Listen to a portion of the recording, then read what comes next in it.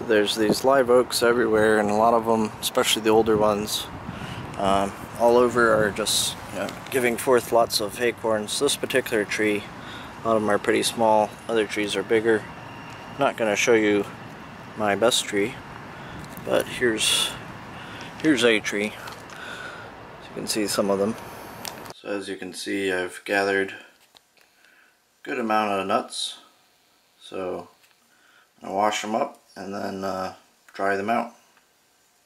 So as you can see now, I've rinsed off the acorns.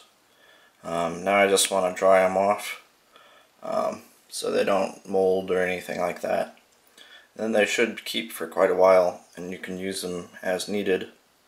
But of course you have to shell them, and then we need to leach out the tannins first before you can eat them.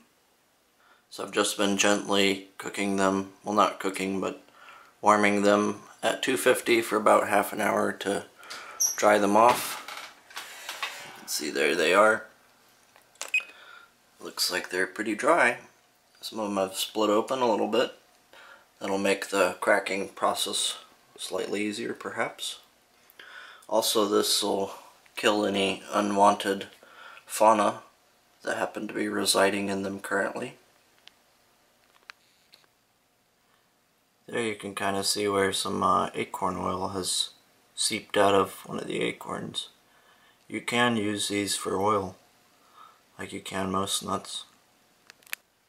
To shell these, if I had quite a few of them, I'd use a large heavy rock and smash, most or all of them in one fell swoop.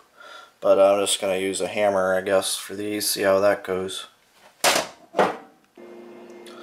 On some, like this one, you'll see where you can see the worm there, where the worms have gotten into them, so you can just discard these unless you're very hungry. I imagine you'd probably still be able to eat it, but the nuclear attack hasn't come just yet, so probably can let the squirrels or whatever eat these.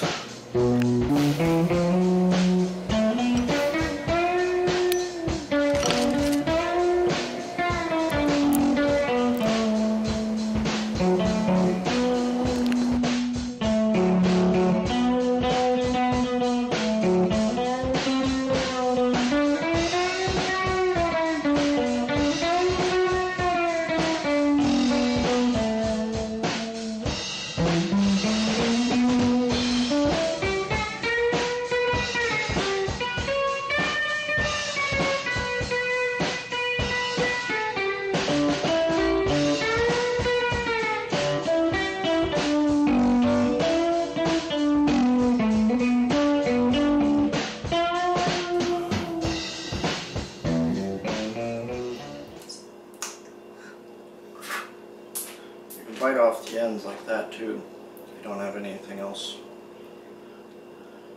This work really hurts your thumbs. I think next time I'm gonna go the large flat rock smashing method.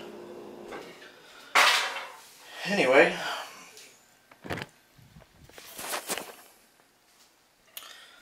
there's our nuts, or nut meat rather. So now it's just time to add water and let's start leaching. These are live oak acorns, which aren't considered one of the better varieties, but they are edible nonetheless and quite abundant around here. They say one tree in a good year can drop about 1 ton of acorns, so you can imagine they're a pretty good food resource. And actually, people in northern latitudes before agriculture, this was one of the main food sources prior to agriculture. They're fairly oily, which I think is probably a good thing. I'm not using these for oil. You can extract the oil, but I imagine the oil is probably flavor or something. But we're going to get rid of the tannic acid.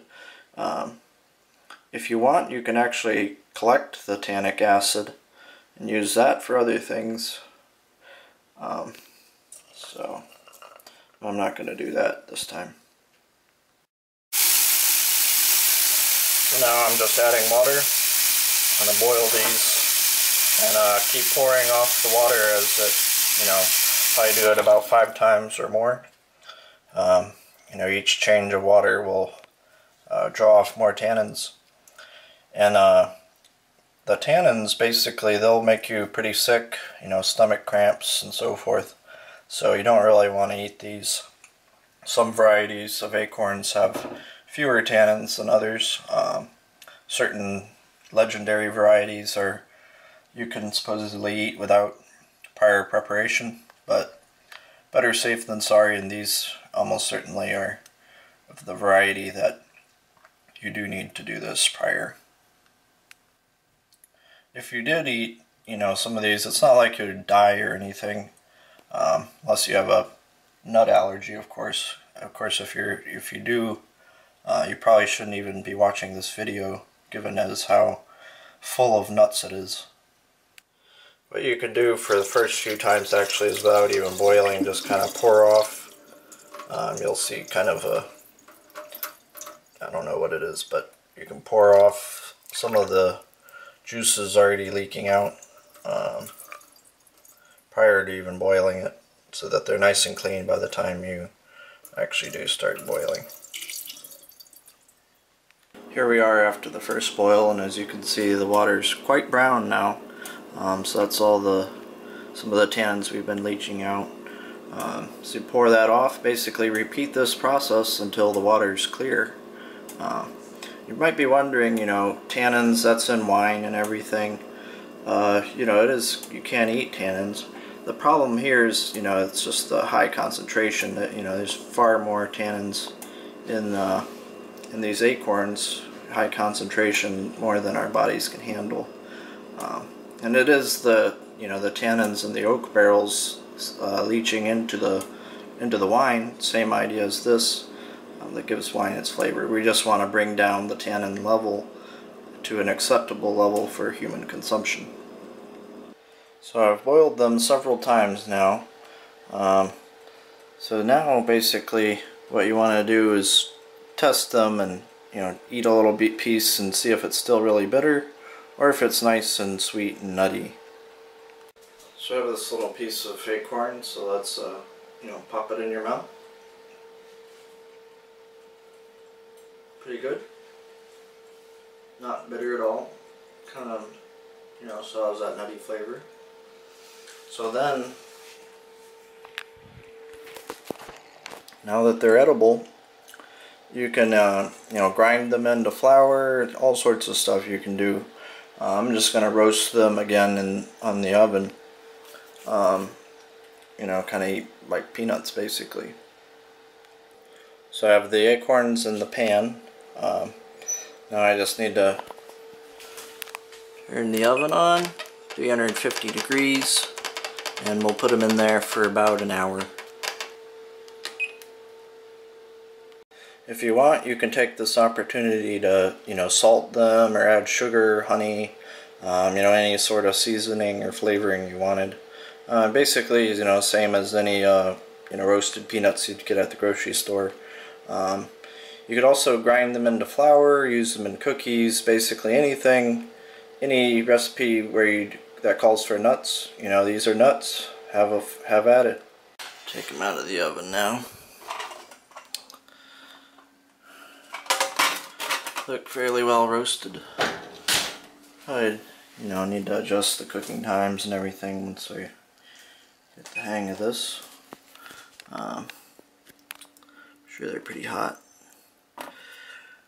Look pretty good though. Smell nice. I could add, you know, like honey or something like that, or you know, pretty much all sorts of different seasonings and so forth. Here's some acorns. Smell pretty good. Not bad at all. Not bitter. Got enough of the tannins out. Very, you know, really nice nutty flavor. You know, highly recommended. It's a lot of work. And there's other methods you can use for leaching the tannins out. There's a cold water method that takes a lot longer, but a lot less labor intensive. So I think I'll probably keep doing this. You know, I just kind of need to get the hang of it a little bit more. But So far so good. Healthy, free food source basically.